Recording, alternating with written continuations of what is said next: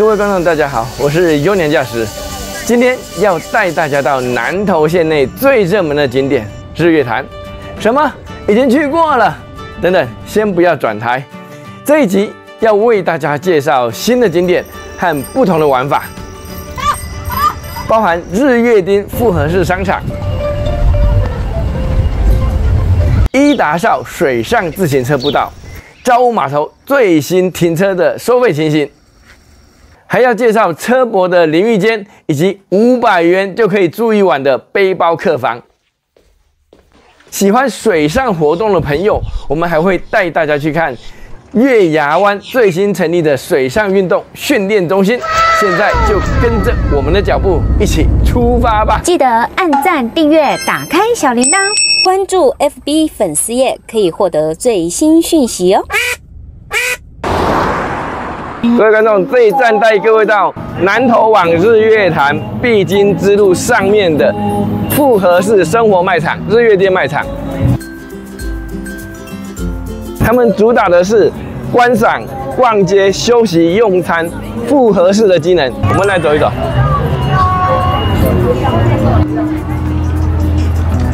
路上行舟有没有？哦，啊。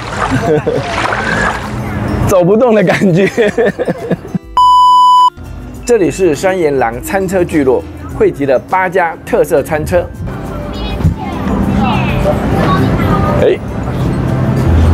他把日月潭的一些文化、一些装置艺术都带过来了。这里要休息也可以，要散步也是可以的啊！你看，这里有好几区是让游客休息的地方啊。这里，我们来看一下。要休息也没问题。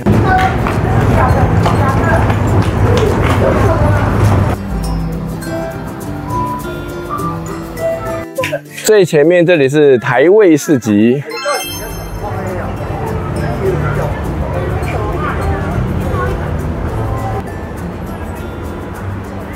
日月町复合式商场，它的位置是在国道6号爱兰出口下交流道的地方，有加油站、充电站，还有免费停车场，拥有纯白的本栋建筑，号称是全国最美的休息站。在灯光的加持下，可说是越夜越美丽。这里除了有南投县13乡镇的农特产品外，还引进东京品牌的外尔的咖啡和日本鸟屋书店。接下来，透过镜头带各位到各楼层去看看。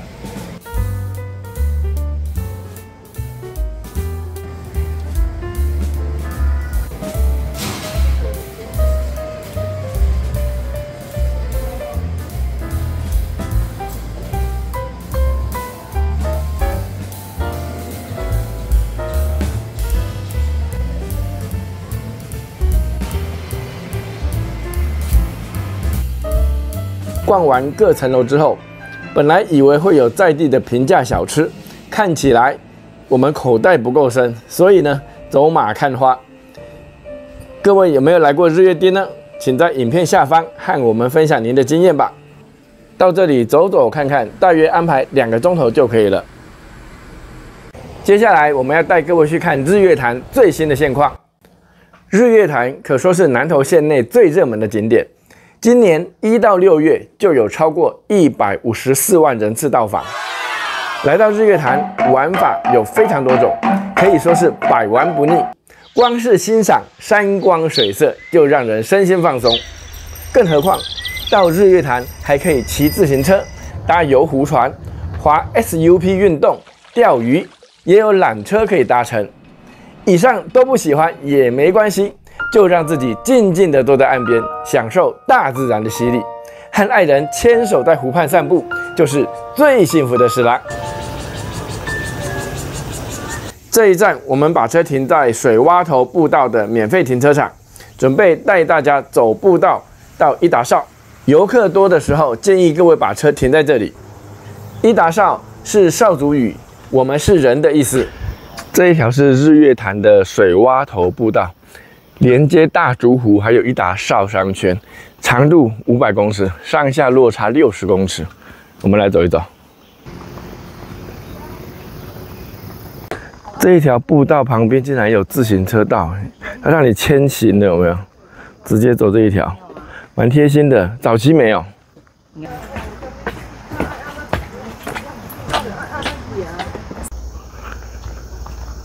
步道走到底，这里有个平台可以看到九蛙蝶象。上次来是枯水期的时候，九蛙全都露。今天过来日月潭接近满水位，我们来看一看九蛙蝶象是什么情形。九蛙在这里。这个九蛙的由来呢，原来是要在水蛙头自然步道终点的地方设置青蛙的雕像，强化水蛙头这个地名的印象。为什么会做成叠罗汉呢？因为日月潭是采用抽蓄水力发电，所以每天水位会有2公尺的落差。那这个九蛙叠罗汉就刚好让人们可以就近的观察水位落差。哦。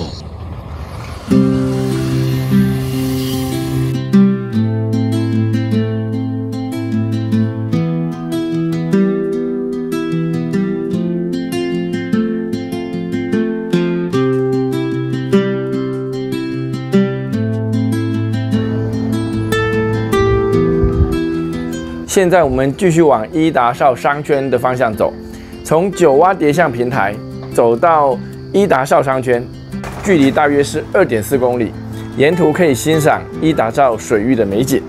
如果是从水蛙头的停车场走过来，距离大概就是3公里左右。在日月潭最有名的就是环潭自行车步道，总长30公里左右，沿途的空气好，生态丰富，就算不骑自行车，走一小段步道，欣赏沿途水域的美景也非常值得。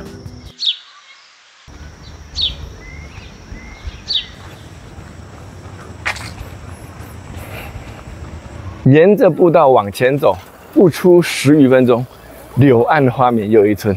我们来到了伊达邵码头，还有这里的商圈。这里的水域活动也非常的兴盛，除了 SUP 独木舟之外，还有天鹅船，在这里水上活动非常的惬意又浪漫。你好，想要体验水上活动吗？我们有 SUP 立桨，也有独木舟。你好，想要体验水上活动吗？可以选择教练带团，也可以全时段自由体验。如果心动，赶快进来报名哦。目前这一段呢，就是日月潭伊达邵码头这里最新建制完成的自行车步道。这一条步道呢，从伊达邵码头商圈连接到日月潭缆车站，总长是600公尺。骑自行车环潭一圈啊，必经这一条非常美丽的一条自行车步道。现在我们所在的位置就是日月潭伊达邵码头附近的缆车站，这里有一个鸟屋，钢构的鸟屋，它是拉鲁岛在日治时代的象征，那时候叫玉岛神社。现在呢，它已经变成一个现代化钢构的建筑，也是来缆车站必游的打卡景点。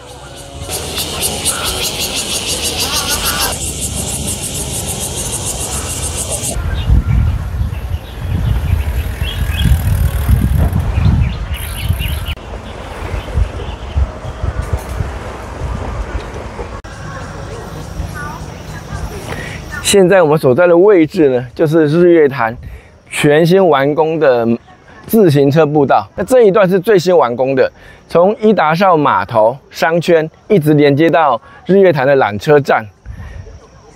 这里除了骑自行车外，也可以散步赏景。你看这里的云像棉花糖一样，还有结合了在地的人文以及天然的美景，走在这里非常的惬意。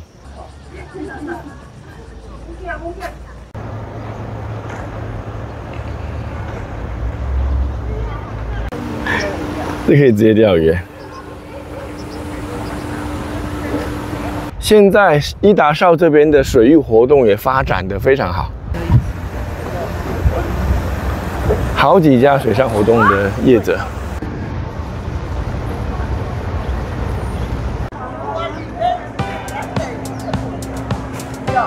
现在我们来到了伊达邵商圈，前面看到大船造型的就是伊达邵游客中心，1楼是游艇售票处，后面有公共厕所，还有垃圾处理点。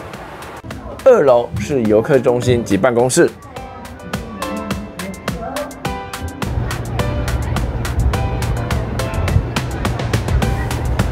旁边就是收费停车场。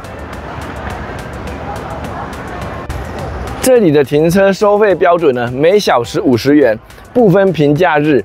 停车费没有上限，因为这里非常热闹。如果停24小时的话，它的收费是1200元。我们去看一看。因为这里的商圈啊非常热闹，路边停车格又非常有限，所以呢，这里的停车位是一位难求。当然就是以价质量的方式，也就是说停24小时要1200元，几乎就可以住民宿了。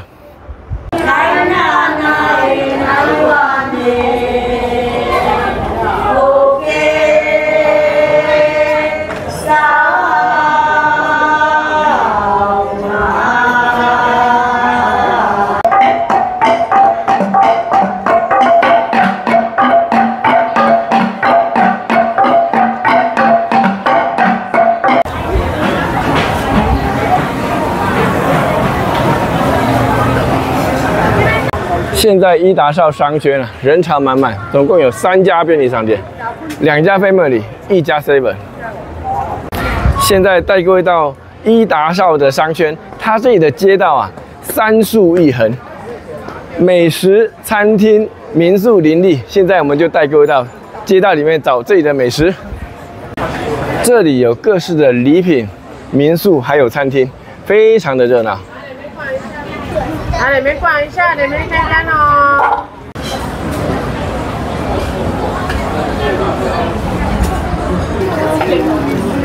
给我们拍特写，第一站我们来到在地美食鸡翅包饭，吃吃看，鸡翅烤的金黄酥脆，好像很好吃哎，它上面还有葱花。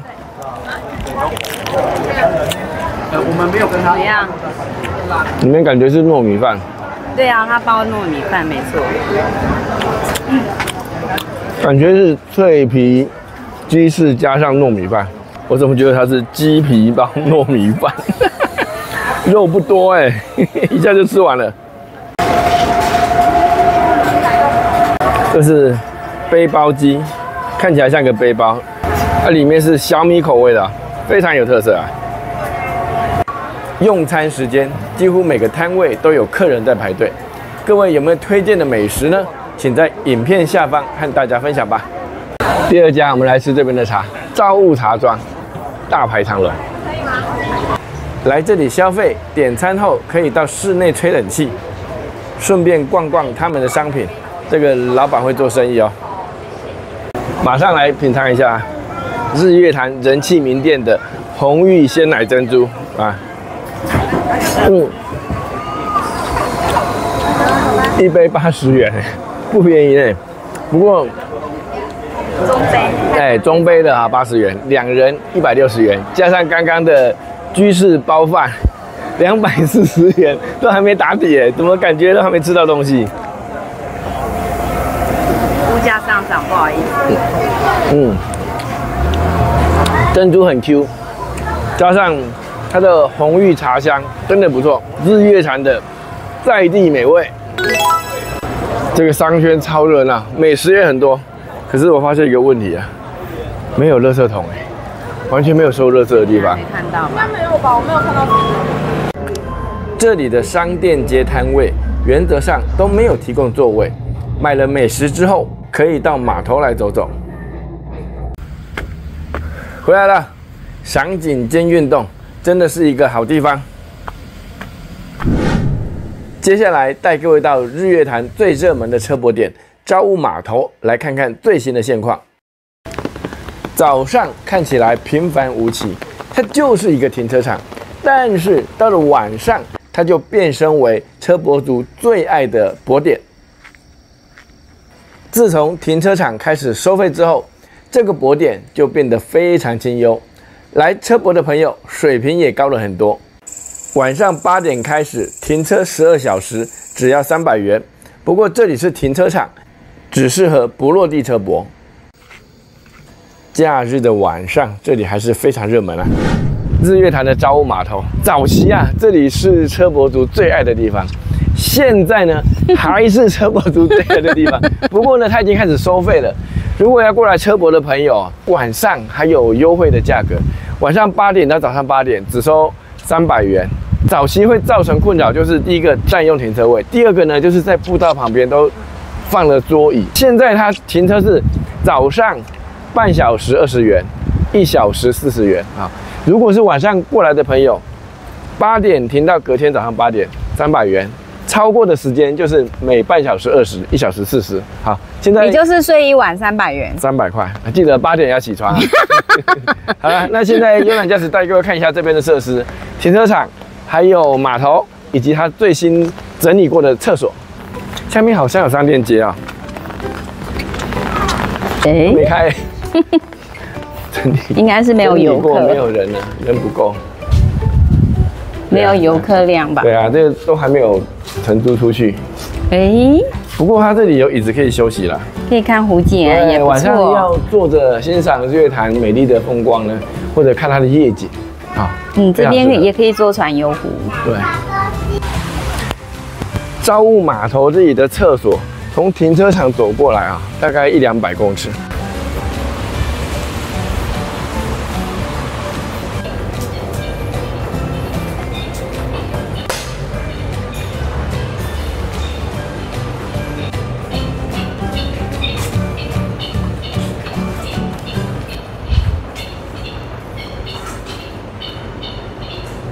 到朝雾码头车泊要洗澡的朋友，可以到后方的皇帝庙。这一座皇帝庙是全台罕见，据传是从陕西黄帝陵分灵过来的。庙内还有中华民族姓氏列祖列宗圣位，彰显炎黄子孙的根源，相当的特别。这里除了提供信众淋浴服务之外，还有禅房可以过夜。庙方也是给大家方便，来这里淋浴，原则上每个人添香油钱100元。禅房可供男女信众住宿，要和庙方先接洽。这样子一个位置就500块而已，一个人头500块，夫妻来要分2边，男女就是这样子一格，对不对？8到10就这样子一格，然后含枕头被子，这个睡2个人。佛门禁地，有过来的话，一定要爱惜这里的环境，静待荤食。这一站我们来到日月潭新完工的水上运动训练中心。我记得在花莲的鲤鱼潭，他们的无障碍厕所是开放一般民众登记使用的，厕所是可以用的。虽然为国家培养人才是一件好事，但是呢，觉得有点可惜啊。它如果是一个水上活动中心，一个推广中心，就可以让更多人亲水、进水、玩水啊，在水上安全都可以啊。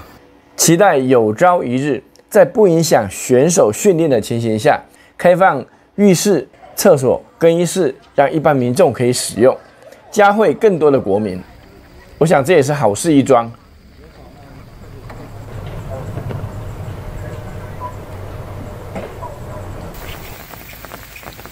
我们来看一下目前月牙湾停车场最新的现况。前面是往象山游客中心，早期很多朋友是停在这里，这个路边，现在都已经画红线了。但是呢，它画红线是因为车速的朋友把桌椅或者是设备放在这走道上，会影响到骑自行车的朋友，所以它这边虽然画红线，但是各位看。对面他把它整理出来，就是让要停车的朋友可以把车放在这一排，这边他不会赶，因为他没有画红线。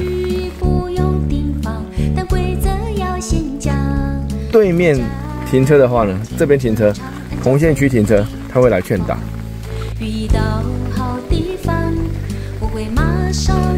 听车友分享，停在这一侧，因为它草地树荫比较多，所以会有小黑蚊。过来的朋友再注意一下。有些朋友呢是避开红线，各位看哦，再往前就有很多朋友在路边停车了。这边都有人停。这里的停车场地面不是很平整，稍微要顶一下。水厕要自备，但也因为生活机能不方便，相对的这里清幽很多。这边虽然没有商店街，但是却非常的清幽，搭配行动电源、无明火料理，简单就是幸福。